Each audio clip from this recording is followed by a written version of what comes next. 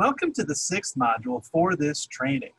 In the previous modules, we reviewed the 3 stages of the backward design model, and we explored various tools, resources, and ideas associated with writing competencies, building assessments, and curating content. Now, we need to shift gears and address some of the templates that have been built to help you pull your course together and prepare your talent shell for delivery to students. The first thing that we will explore in this module is the generic Talent shell.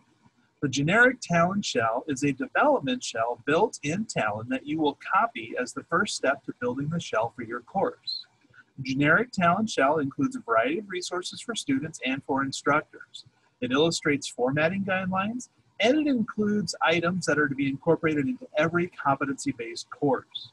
As part of the development of a Flex Forward program, one goal is to try and create a consistent learning experience for students across courses.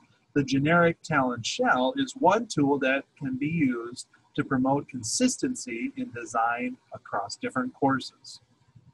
In addition to consistent design elements, there are also required documents that every developer creates for his or her course. These documents include the competency and assessment alignment, the pacing guide, and the syllabus. Templates have been developed to support the creation of each of these documents.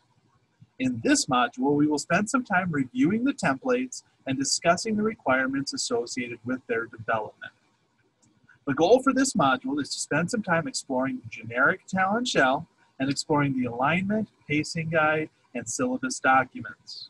By the end of this module, the hope is that you will understand the purposes of these templates and feel comfortable with using them as part of the development process. Best of luck as you engage with the content for this module.